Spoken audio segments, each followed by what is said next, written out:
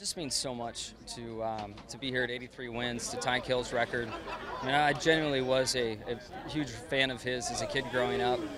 And when I tied him with 3 consecutive championships, and he surprised me at the banquet during the ceremony, that was really amazing.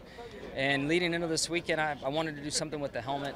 I thought I'd wear it much longer than one race, but everything lined up today, and we were able to tie Cale. And to have these 83 wins with one team, one sponsor, one crew chief, one manufacturer, it's really, really special. It's an amazing feeling, obviously. To be able to come to any racetrack and get 11 victories is just, it's unheard of nowadays. And obviously having Jimmie Johnson and this 48 team from Hendrick Motorsports and Lowe's on the hood, it shows the strength of this team and the dedication they've got, and honestly the tenacity. To be able to start dead last on the field, get up there running the top 5 all day long, and to be able to be in position to win the race at the end of it, I think is just an honor, and it's been a lot of fun.